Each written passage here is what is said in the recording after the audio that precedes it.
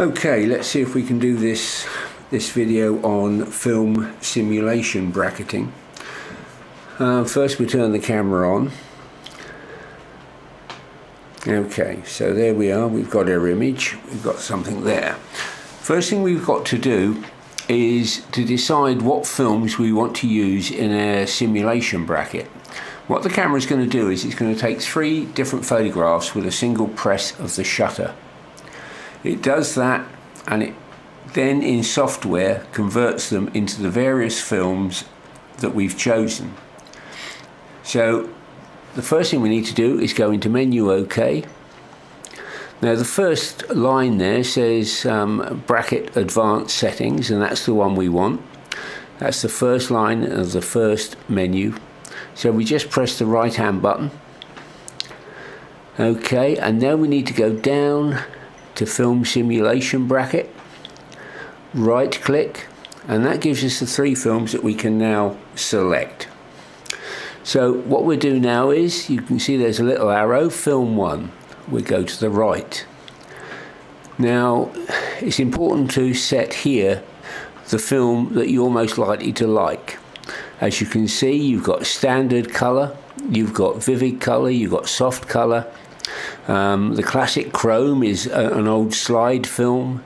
Pro negative 1 and 2 down there. They were print films, so that it was equivalent. What you will get is what that print film would have looked like after it had been developed. Further down, we come down and we've got the monochrome settings. We've got 4 monochrome settings, and below that we've got sepia.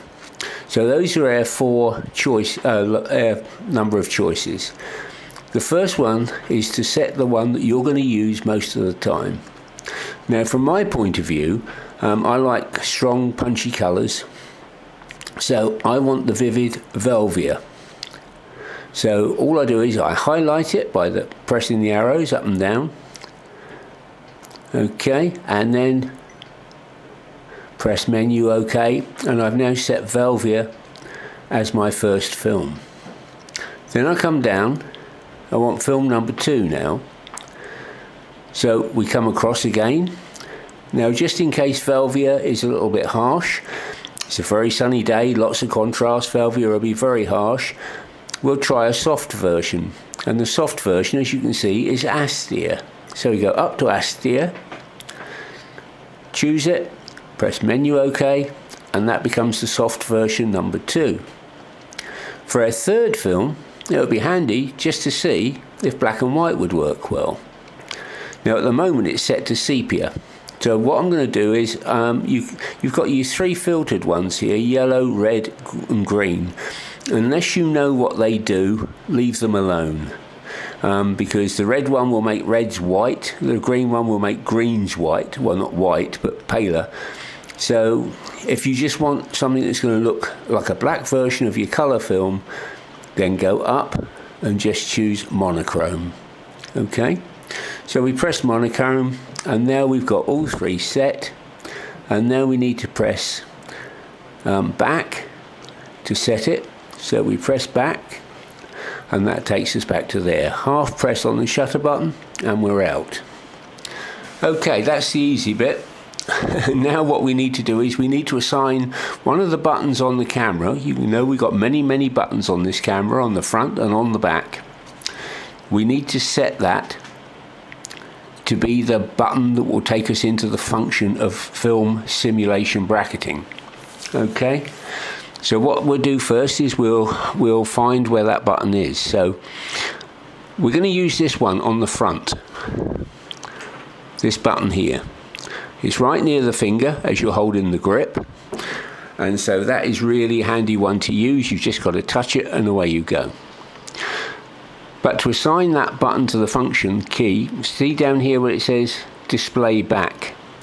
Press that and hold it for a couple of seconds and it will change to that. Now you can see all your different function keys down the side here, and that refers to all these little buttons and the one on the front and a little image on the back here on the side which shows where that button is on the camera. As you can see, that's the one that we want, the one in the front. If we go down through the others, you can see the ones on the back are lit up. But we'll stay with the one we want, which is function 1. So now, you see it's got a little arrow again. That means we can use the right function arrow.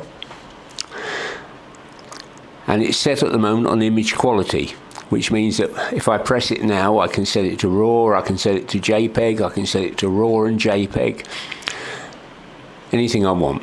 But what we want is the bracket advanced one at the top.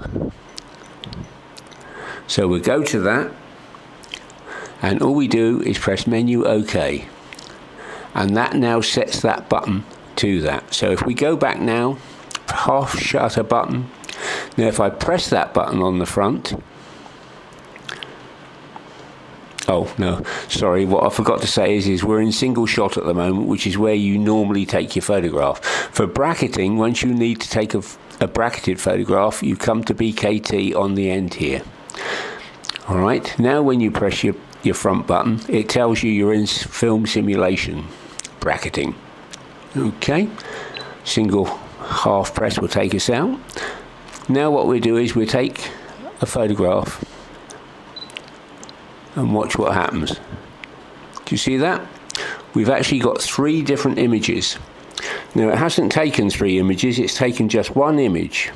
But the camera software, because they're JPEGs, it has made one look like Velvia, one look like Astia, and one look like black and white.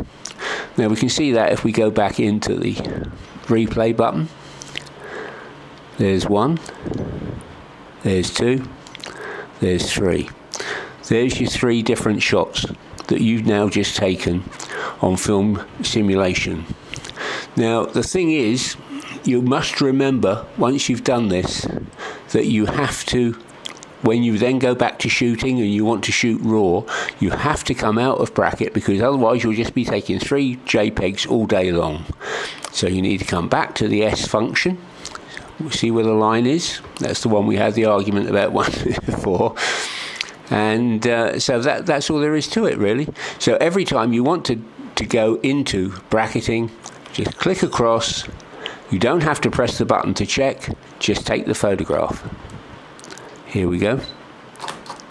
And there's your 3 shots. If I go back to single, take a shot, that's just my RAW shot. Okay, does that make sense? I sincerely hope it does anyway.